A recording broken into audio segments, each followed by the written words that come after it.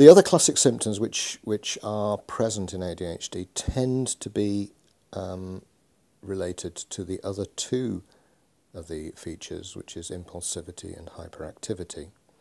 So sometimes the presentation is with marked impulsivity, in other words, not being able to suppress information or behaviour, butting into conversations, cutting across people, doing rash things, sometimes being involved in impulsive behaviour like alcohol consumption or drug taking.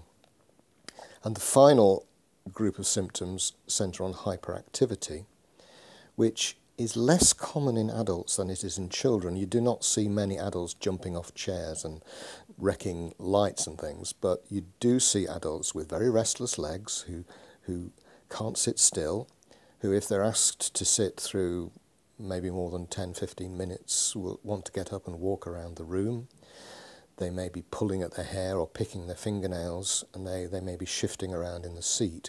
So that is the more common presentation of hyperactivity in adulthood, as opposed to children, where you would clearly see a much more behaviourally gross demonstration of hyperactivity.